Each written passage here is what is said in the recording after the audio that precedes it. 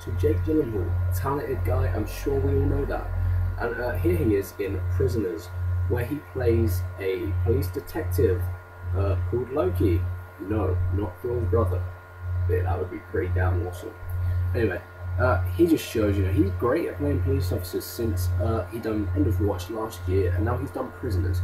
So yeah, Jake Gyllenhaal, I just had to address, he's great. So how does the rest of the film live up to Jake Gyllenhaal's performance? Find out right here.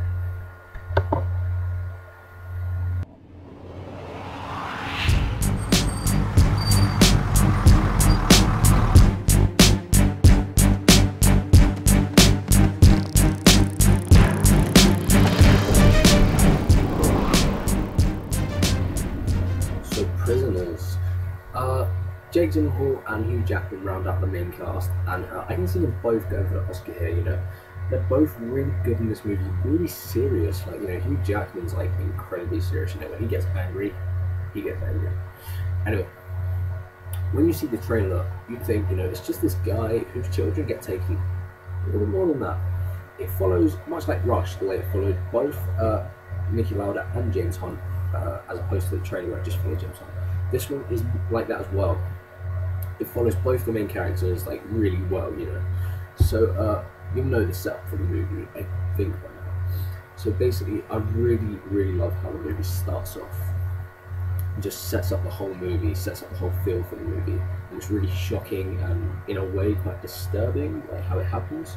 It's like the whole movie just is pretty disturbing, realistic. Like, normally, when films are surrealistic, I'm like, come on, this is kind of boring. We want some non-realism. But this isn't boring. It's really intriguing. It starts off, and there's two American families. One's Terrence Howard's, and one is Hugh Jackman's family. And they're going for a Thanksgiving dinner. And it's just they're having a bit of talk, having a little laugh, like you do on Thanksgiving. I think we don't have Thanksgiving here, but that's what I think it is. And like, hey, I'm missing the game, put the game on. And they're watching the football, and then it's all like that, it's really sort of calm start to the movie. And the kids are like, hey, daddy, can we play outside? And then he's like, you gotta take your big brother with you. And then they go to the house, but they don't tell the older siblings that they're going there, like after all this. They go there, and then they can't find the children, get a little bit worried, but they think they're probably okay. And it turns out they're not. They're nowhere to be seen. They're not at the house. They're not in the streets. They're not like in either house. So as you'd think, the parents call the police, and that's where we're introduced to Jake Gyllenhaal's brilliant detective Loki, still not Thor's brother. And Jake Gyllenhaal's really good as police officers.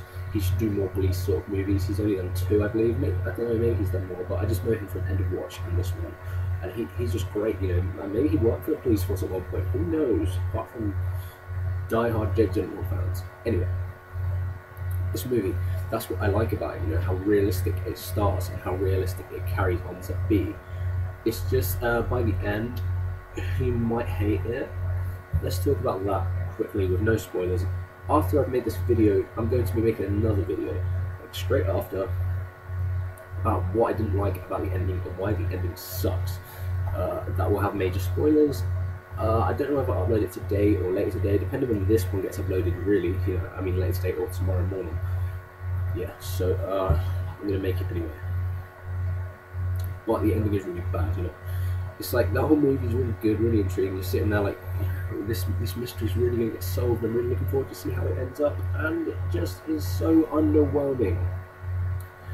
Basically, it goes through the whole sort of thing, and then by the end, the filmmakers were like, hey, this movie's 2.5 hours long. That's as long as Django Unchained. You know what? We should probably end it here. Who cares what the ending is? Let's stop filming. Let's cut it here, and let's just roll the credits, and people won't care. I care. I might be the only one, but I care. The ending is bad. And so many mysteries left unsolved. Like there's these red herrings put through the movie, and you're just like, come on. Why do we need red herrings? It just annoys the hell out of me. But other than that, the movie is just solid acting, solid storyline. I mean, the storyline might not sound that original, but as it goes through, it just gets more and more shocking. Hugh Jackman, he is great as a father who's lost his child. He does what any sort of good man will do. he'll do whatever it takes to get his daughter back, and he really, really shows that. You know, he gets really violent, really crazy throughout the movie, and he just gets crazier, crazier, until, you know, that horrible ending comes. Yeah. Without spoiling it, that's pretty much what I can say without spoiling it, because there's so much in the movie that if you haven't seen it and you want to see it, if I say any more, it will just ruin it for you. So I couldn't really say that much more about it. Just, you know, if this movie gets nominated for absolutely nothing, then I'll be pretty shocked. Even, you know, acting. If it gets nominated for Best Picture, I won't be that surprised. It's just, if with an ending that bad and with a movie that long, maybe it can't get nominated for it. But let's find out. Again, I need to sort of think of a new rating system. I've been thinking over, I just can't think of anything. If you've got any suggestions, let me know. But it was hard to rate this one because I didn't know if to give it a 4 or a 5, but I can't give it a 5 because of that ending. 4.5 seems too high as well, so I'm going to go with something I haven't done before and I don't want to do, but I'm going for 4.25 out of 5, and I'm going to give it my personal thumbs up. So yeah, I enjoyed the movie. I thought it was really intriguing and really good, but by the end, disappointing. That's why it's only 4.25. But I'd say it'd probably be on the top half of my top 10 movies of 2013 if some other movies don't come out and surpass this one. But yeah, it did actually kind of remind me of sort of End of Watch meets LA Noire with the bits with Officer Loki. Like when he's walking around the house, I was like, hey, I remember doing that in LA Noire, looking at clues and everything. I remember doing that. That's what I thought as I was watching it. And at the end of the watch part is just Jake Gyllenhaal. You just imagine him as a bald guy walking around houses, like arresting people. There you go. Now you can see end of watching this movie, right? Yeah. But you know, enough about Jake Gyllenhaal. Hugh Jackman is good as well. I can see him, like, if he gets nominated for Best Actor, I won't be surprised.